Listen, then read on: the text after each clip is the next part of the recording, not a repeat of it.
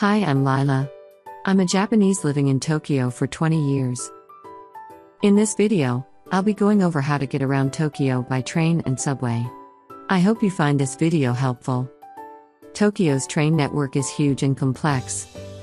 There are a whopping 772 stations in Tokyo. Inside the Yamanote line alone, there are 117 stations on 17 lines, but you do not need to worry. This is totally manageable, I promise. Luckily, there's some amazing tools on your smartphone that can help you navigate. You wouldn't really look at this complicated map very much. Actually, living in Tokyo, I rarely look at the map. I just ask Google Map how I need to arrive at the destination. In Tokyo, the main mode of public transportation revolves around its top-notch train system. Known for its exceptional efficiency and punctuality, you'll rarely find yourself waiting more than a couple of minutes for a train, regardless of the time or your destination.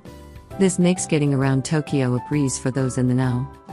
So, as I mentioned earlier, having your smartphone handy is absolutely key for navigating Tokyo's transportation network smoothly. You can use Google Maps, which is what I prefer. It is not necessary to memorize the names of the lines nor name of the station. But just remember that the Yamanote line circles the central Tokyo and the Chuo line runs through the middle. Yamanote line has stations in major tourist areas Tokyo, Shinjuku, Shibuya, Ikebukuro. For others, what you need to know is the color of each line and the station number. Each line has a color and each station along that line has a number that goes up and down depending on what direction you're going. There is one thing you must have when you go around in Tokyo by train. It is an IC card. The IC card of SUICA or PASMO covers all the line. The both card can be used for bus, taxi and shopping. I made a movie to explain how to get the IC card at airport. If you are interested, please check the link in the description. So let's try a train journey from Shinagawa to Roppongi. This is what Google Maps shows. As outlined, get on Yamanote line from Shinagawa station. Change line at Ebisu station to Hibiya line. Then you can arrive at Roppongi. Let's check in real trip.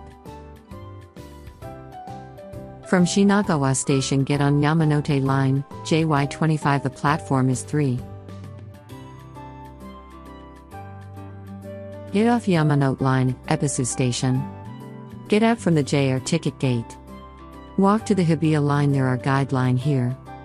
Go down the steps, since Hibiya line is a subway, get into the Hibiya line ticket gate. Check the signs at the platform and confirm whether you are going to the one with the increasing or decreasing station number. After you get on the train, a monitor inside the train will show you which way you are going, so you can check to make sure you are going in the right direction. The time of the train ride is also displayed, so it is a good idea to use it as a guide. Troubleshooting at the gate. When the gate does not open though you touch your SUICA, you might wonder what happens. When balance is not enough, you cannot get in / or out. If it is before you enter the gate, go to ticket machine and charge it. If it is just before getting out from the gate and if there is not enough balance, go to the yellow machine and charge additional money to the card.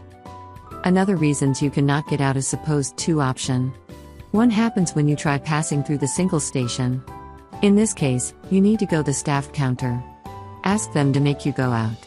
Basically, SUICA does not allow passing through. Another reason is your SUICA was not tapped correctly at the time of entry. In this case, go to the gate where station staff are available. If there is no station staff around the gate, there are gates without staff often found in subway. Call a staff on the intercom. And there is nothing you can do. Force your way out of the ticket gate. The next time you board the train, go to the staff counter and tell him or her that you had trouble getting out of the gate earlier, and they will calculate the missing amount. On weekday, there are a lot of people who commute in and out of central Tokyo. Because of that, during rush hour, during peak times like 7:30 to 9:30 a.m. or 5 o'clock to 7 p.m. kind of at the beginning and the end of the workday, the train and platform would be busy. If you can avoid rush hour, I really recommend not to use the train at the rush hours. If you're keen on experiencing the rush hour train ride, here are a few pointers. On the train, personal space is limited, and you'll find yourself in close quarters with other passengers. It's best to refrain from engaging in conversations on crowded trains. Please place your belongings in a compact bag. If you're carrying a backpack, consider holding it in front of you to avoid inconveniencing others. While waiting on the platform, queue up and stand beside the door, rather than in front of it. If you're standing by the door inside the train car, step out briefly to facilitate the exit of passengers inside. Should you find it difficult to disembark from the train, loudly say, "Sumimasen." Those nearby will help you make your way through. Sumimasen means excuse me in Japanese. After riding the train a few times, even if fearfully, you will be able to move around on the train with confidence. Well, that's it for today's video. I hope you found it useful. Please let me know what you think in the comments or if you have any questions. I really appreciate your like. And subscribe if you'd like to see more content from me. I'll see you in the next video.